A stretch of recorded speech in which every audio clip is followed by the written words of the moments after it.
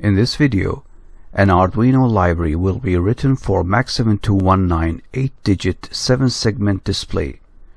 The library can be used to display text and numbers. This circuit diagram shows the interfacing of the MAX7219 display with the Arduino.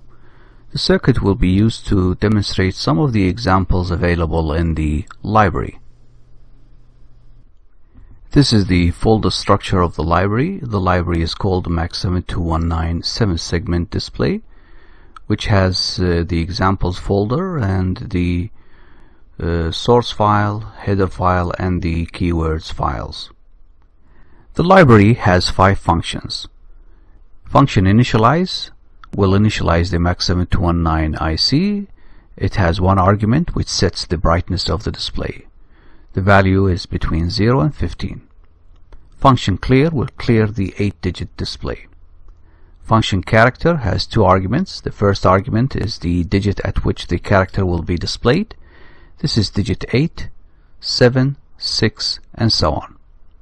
Second argument, and between single quotation, is the character that will be displayed.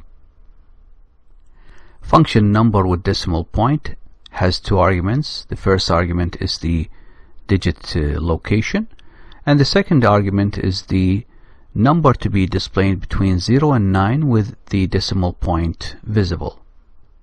Finally, function number is similar to number with decimal point with the decimal point off.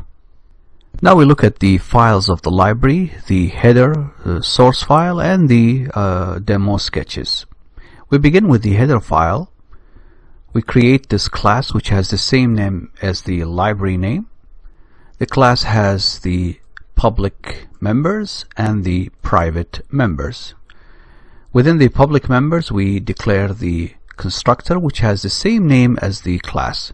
The constructor has 3 variable arguments that indicates the connection of the MAX7219 display with the Arduino pins. So this will initialize the connection of the data pin, the chip select, and the clock pin. The class also has 5 public methods, which are functions that can be accessed by the user of the library.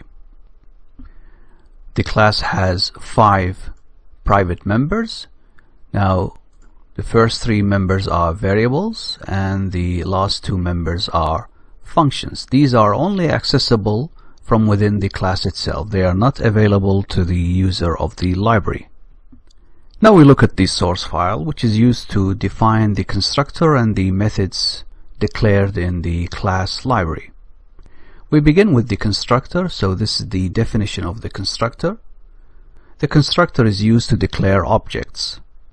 And here the constructor has 3 arguments which is used to initialize the object that indicates the connection of the MAX7219 data, chip select, and the clock connection to the pins of the Arduino. Now we look at the definition of the public methods. This is the definition of function initialize. We send the appropriate bytes in order to set the brightness level and to turn on the MAX7219 display. This is the definition of function clear. So we are sending 8 zeros in order to clear the 8-digit display.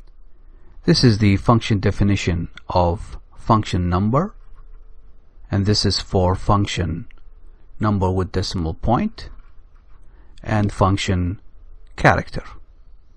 Next we have the definition of the private methods. We have function write, which is used to send the command byte and then the data byte when the chip select pulse is available. And function SPI send is used to shift out the byte data or command 1 bit at a time to the MAX7219. To learn more on how to program the MAX7219 display, I highly recommend watching my video on programming the display using assembly language. A link to the video is available in the description. After we installed the library in the Arduino IDE, we have access to some examples inside the library. We begin with the first demo sketch, which gives us a count from 0 to 9999. So here in the sketch we are including our library, and here we are declaring the object display and indicating the connection of the data, chip select, and the clock lines.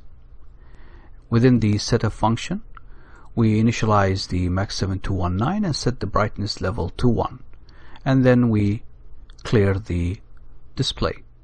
Inside the loop function, we display the word count equals, and then using this nested for loop, we display the count from 0 to 9999. The count speed is controlled by this delay function, where we have a 10K pot connected to analog line A5 of the Arduino, and using the map function we remap the value to 50 to 1000, meaning that the count speed will be as fast as 50 millisecond and as slow as 1 second.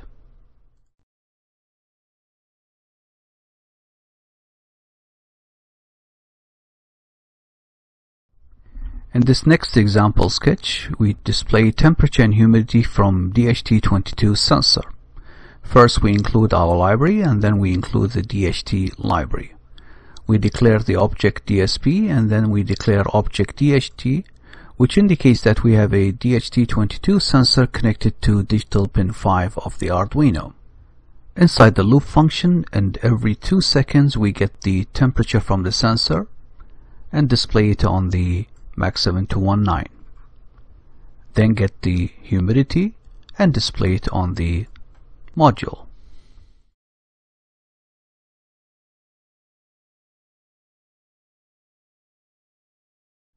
In future videos, more libraries will be created for other devices. Thank you for watching.